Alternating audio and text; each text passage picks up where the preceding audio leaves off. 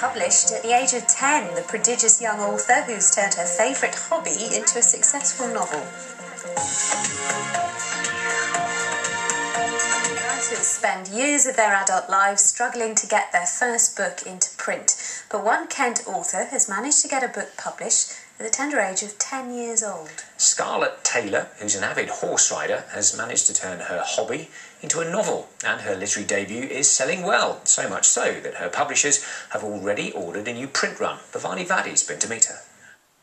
Wow, our first competition in 4 months, screamed Amy.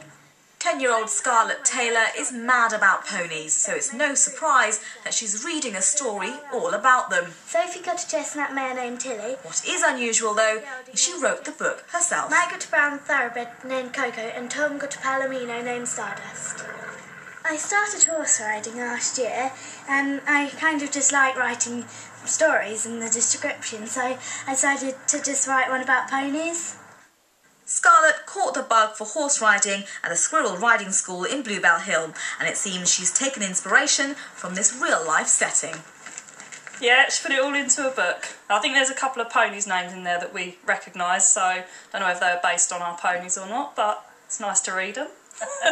Been selling them in the shop for her as well, just so that they're up for sale in our shop if anyone wants to buy them. 60 copies of Punky Ponies have been sold on Amazon just a few weeks after the title was released.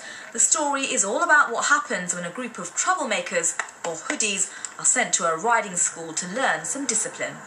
We've never taken one on that was so young, ever. It just jumped out. Everybody in the office read it, and it was just so unusual. She writes with such, I don't know, verve and vigour, and I think kids would have loved it, so we decided that we'd take it on. Scarlett's got a busy summer ahead, combining her 2 passions of riding and writing. Her second book is in the pipeline, and she'll be taking part in a number of riding competitions. We're all townies, and Scarlett's a country girl. You're going to buy her a horse as a reward? Well, I'm not sure about that. See how the book sales go.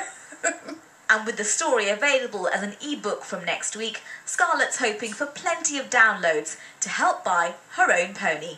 Bhavani Vadi, BBC South East Today, Bluebell Hill.